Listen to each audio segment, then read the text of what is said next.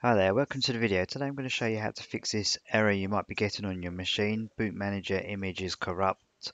The system cannot boot. Hope you find this guide useful. If you do, please help me out by subscribing to my channel. Okay, so you'll get this error every single time you turn on your machine and you will not be able to boot to the Windows 10 desktop. So to fix this, it's actually very easy when you know how. So if you just put your Windows 10 install media into your machine and then reboot your machine. So you get this, press any key to boot from CD or DVD. Simply press any key and it will then boot to your Windows 10 media. Okay, first screen, just make sure that your language and region is correctly set and click next.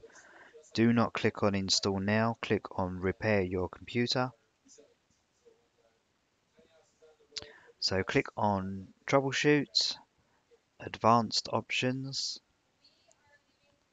command prompt, and then in this command prompt type in chkdsk space c:/f and then hit enter. What that's going to do is it's going to do a check disk. It's basically going to do a scan of your Windows operating system files.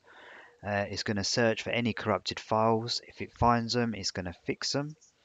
So we can see here we've got back to the command prompt. So if you just type in exit, and then if you do turn off your PC, remove your Windows 10 media, try and boot to your desktop again, that will probably fix like 9 out of 10 issues that check this that I've just shown you.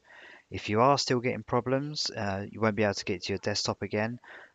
Come back in here and go to troubleshoot, advanced options, and then startup repair. So what that's going to do is it's basically going to go through all of the Windows 10 startup files. It's going to replace them. So if there are any missing or corrupted files, it will definitely fix the problem then.